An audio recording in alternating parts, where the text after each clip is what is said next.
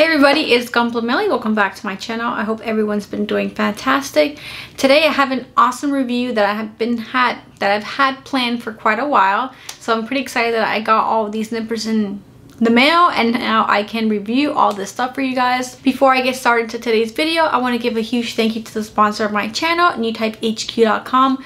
I want to have the link down in the description below, and once you click that link, you'll automatically get 10% off your total order. Now let's get into the goods of the video. So today I'm going to be reviewing 3 GodHand products and the Bandai entry-level nipper and the Tamiya side cutter. So let me show you guys the close-up of these amazing products. Show you guys the packaging for these GodHand nippers. So first up here are the kid nippers. Really cute drawing, and I like that it comes with a little case.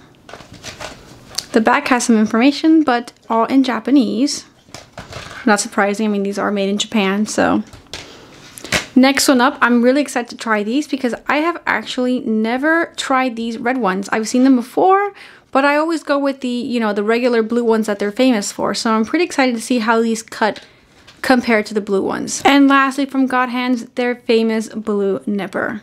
The one that I always use on a majority of all my builds, minus the really thick ones like the, you know, the latest ones that you guys have seen me build, the giant 112 and the 124th. I did not use these because I was scared that it would break the tip. So I used these Tamiyas right here. Now, unfortunately, I cannot show you the packaging. I'll probably insert a picture so you guys can see what the packaging looks like for these. Now, these are a little rusted, as you can see right there. I honestly don't know why I don't keep them near water, but yeah, they got rusted. So I believe these are the Tamiya side cutters is what they're called. So these are my second to-goes when I don't feel comfortable using my GodHands. And lastly, I just picked these up the other day so I could compare the cut between these cheapo, like $8, you know, entry nippers compared to the higher end nippers here that I have. Now, all the GodHand tools do come with a little pouch to put them in. The Tamiya and the Bandai nippers do not come something to, you know, protect the tip. So that's something to keep in mind. And I really like this pouch. I usually keep all of them in here, and not only do I keep it in here, I also have, but as you can see here, this is where I keep my GodHand tool along with these GodHand, what are these called? Not pliers, shoot, I forgot what these are called. Tweezers. GodHand tweezers. So I keep them in here because these were obviously expensive tools I bought, and I don't want them damaged, so I keep them in here. So now let's take a look at comparing these cuts. So first off here, I just have a spare runner from my kit. So now that all the parts have been cut out, let me switch to my macro lens, and then I can zoom in and show you guys just how well these cut. Alright, so first off here is the Bandai entry grade nippers. As you can see, there does leave somewhat of a stress mark here. And on the other parts, let me see if I can get this camera to focus. Give me a second. Okay, there we go. So as you can see, it does leave stress marks on it. But I mean, not bad for $8. I'm pretty surprised at how well it was able to cut this piece out. As you can see, I was not able to get all the way in there just because the blades are so chunky. So you can see here, you're not able to really get into small areas very well because the blades again are really chunky and not long, so it's kind of hard to maneuver. But overall, I mean, for $8.99, it's not bad. Now moving on to the Tamiya side cutter here. I mean, when you compare between the Tamiya and the Bandai entry level, it kind of looks pretty much the same, right? I would thought there would be a huge difference, but in reality, there's not much. Now, the Tamiya is easier to maneuver around tight corners, and it looks like maybe the stress on the plastic is not as large when you compare the two cuts. So the Tamiya does have a cleaner cut. Let me look at the other side. And you are able to get very close to the plastic itself. Or is there another cut on here? You know, but paying, I believe you can get the Tamiya side cutter for around $30, maybe $25 to $30 compared to $8.99. Honestly, it's hard to really justify, you know, the Tamiya price when, you know, the $8.99 is doing a very surprisingly decent job. All right, so here we have the kid, and leaves a really clean cut. As you can see, the stress is not very big on the plastic itself. And here's on the front. So very, very minimal compared to the Bandai and the Tamiya. Let me just do a quick comparison. So here is the Tamiya one, and that is the kids. Let me do the side one, which is a little bit of a bigger cut. So you can see the GodHand Kids is a little bit less of a stress mark on the plastic. This kid one cuts really well. Obviously, you know, the $8 one has the biggest stress so far, but yeah, I'm pleasantly surprised at how, I mean, it's GodHands. I don't expect it to be bad quality, but yeah, it's the kids cut's really clean. Now moving on to the next GodHand nipper. This is the PN120. Even less of a stress mark. You can't even really tell that I cut it out of there. You can see it on this one just a little bit versus the kind of not knuckle, but in between the, I guess, the finger. So this one is a little bit more noticeable. Now let me compare that to the Bandai entry grade.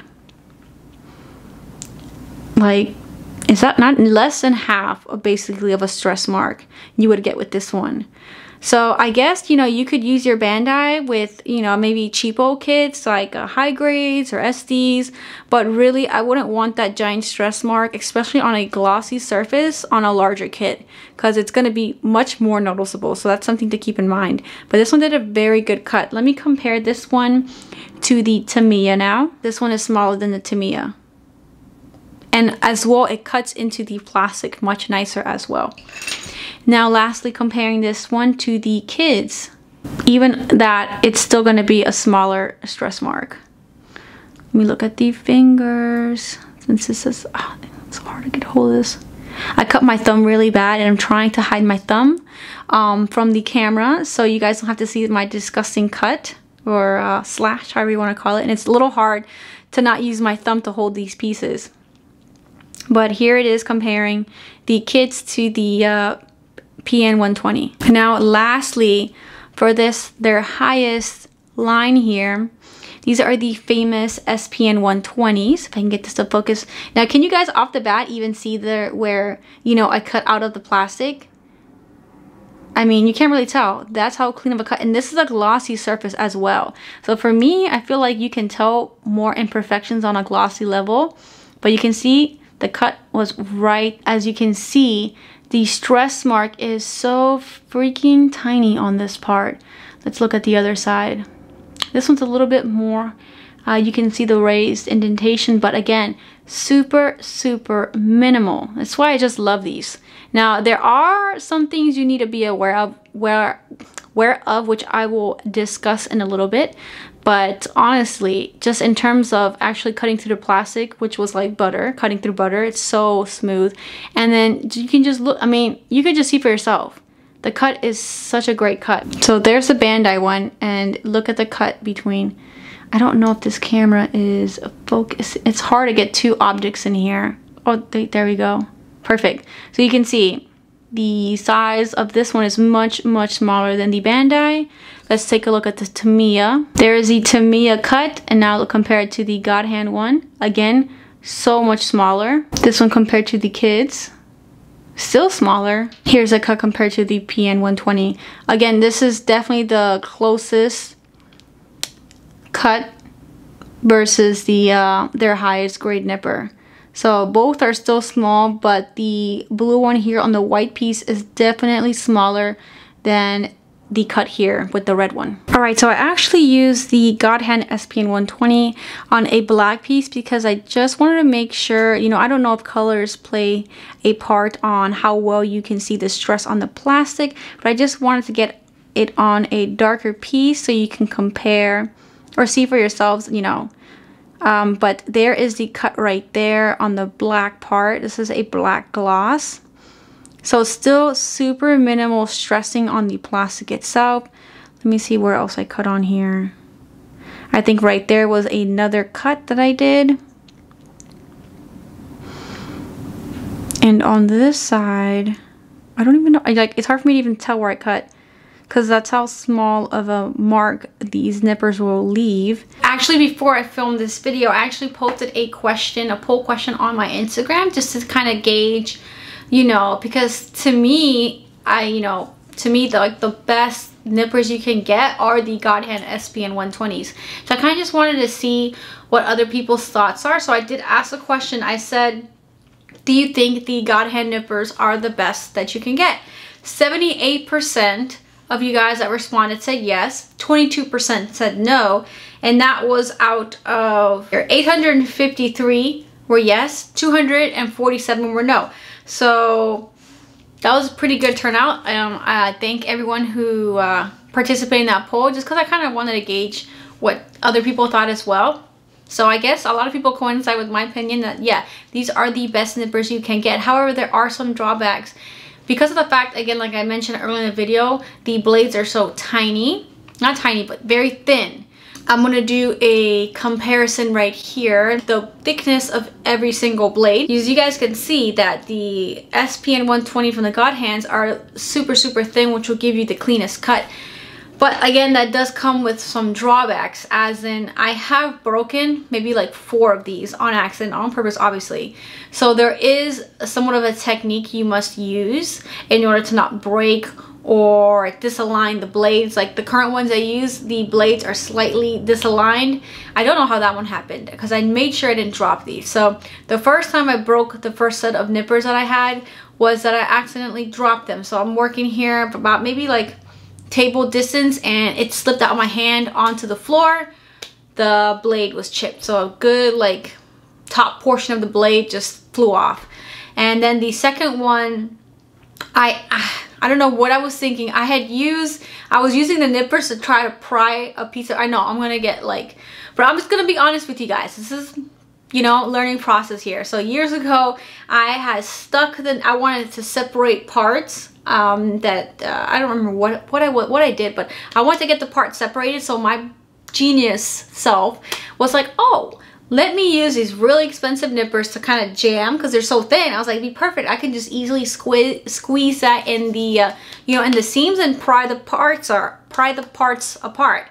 And yeah, that's not what happened. I stuck the nipper in there easily, and then when I went to kind of wiggle it, snap, blade snapped. So you gotta be really careful with how you use these things. You only want to use it as it is intended to be used, nothing extra. Learn from my very expensive mistake. Don't drop them. I know that's hard. I have butterfingers, so when I use them, I make sure that I'm working over a table and there's no gap. I'm not like leaning back where I could actually drop them. I make sure to work over the desk, so there's no, you know, there's no way that they'll slip out of my hand and fall into the floor. Another thing that I use to make sure that the nippers will last longer is I use 2 nippers. So I will tend to use the Tamiya to first cut out the part, and then I'll use the GodHand to do the second cut, and you know, cut the excess that's remaining. So that's sometimes what I tend to do.